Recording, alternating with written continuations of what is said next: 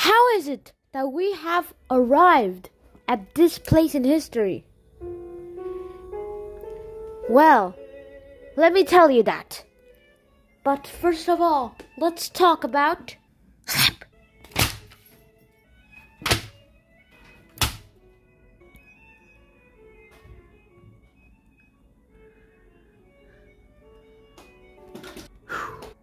Anita Faye.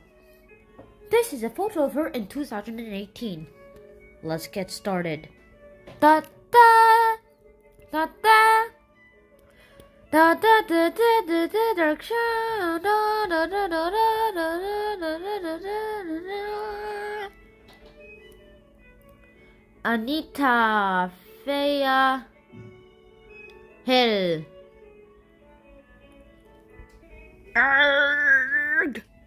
Well, hi guys and welcome to a new episode on this channel, and today we will be talking about Anita Faye Hill. And so while me, well at least other me, tries to get my pencil, well he won't, there will be a lot of things we'll be discussing today. I'm going to be in the middle right now because of some reasons. But what? Oh, come on. Oh well. Anyways, Anita Faye Hill, she is an awesome person, and all I can say is that there is just one thing about her I don't understand, is that her life. So let's talk about it, okay? You know what? I'm annoyed by you. Let's do this. Yeah, he doesn't have a voice whenever I do that. Well, let's close it. Anyways, let's talk about her life. So, she was born on a date. To be more specific, she was born on July 30th of 1956. In fact, that is one of the dates I know well about people, birth dates. And the only thing I don't know about her that I had to look into this was that she was born in a place called Longtree, Oklahoma. And most of the information I got is either from sources or her speech. And I'll be doing her speech, which is kind of has some inappropriate words that I shouldn't even be saying at my age, but hey, it's for American history. Anyways, she graduated from Morris High School, and she also went to Yale High School.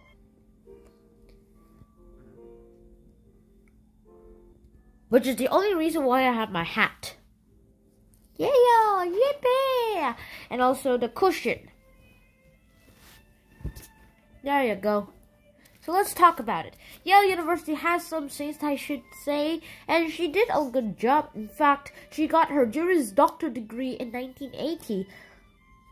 After that, she went on a few jobs, and then eventually she went up onto a job by Clarence Thomas, where she became the assistant of Clarence Thomas, who was the chairman of the EEOC. Or the initials are the Equal Employment Opportunity Commission. Here is a photo of him. And yeah, she left the position in 1983 for several reasons. She also testified it under court for the reasons. The only reason why she did it was because this guy was starting to talk about sexual things with her, about like this word or this symbol related movies. And talked about how big his was. And this. Basically, this would probably be the second most video on my YouTube channel that got censored. A lot. The first one being an idioms video, which got censored because I showed my foot. I think it was a foot idiom. I mean, what's so inappropriate about that? After testifying it in a case called Thomas v. Hill, I just searched up that random name, and then it turned out it was a real court case. It popped up images about this, and this. No, not that. No, not that. Yeah, that's basically it. And that too. So it also gave the I Believe Anita Hill pin badge. And if you're wondering who this guy is, well, let me give you a clue. Ding! If you chose this guy, well, you got it correct. He is currently the 45th President of the United States of America and is a Democrat. And kinda, well, undid his campaign and was a VP of Barack Obama. And the court ruling he did for Thomas V. Hill was, I'm pretty sure, during Ronald Reagan's presidency. He was definitely younger back then. I mean, he also ran for president before. Or was it vice president? But other than that, like, I mean, he ran for president, at least for the Democratic nominee, and then he failed to become the Democratic nominee. So now he has been it, and now he can do it. I'll probably be making a video about him soon.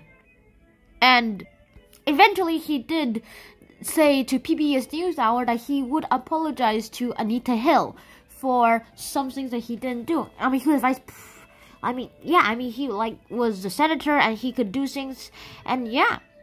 But however, he said that he was too quiet and that he could have done something, and that he just wanted to apologize on her. And the first thing he did during his campaign was call her, because he just apologized to her for not doing as much as he could.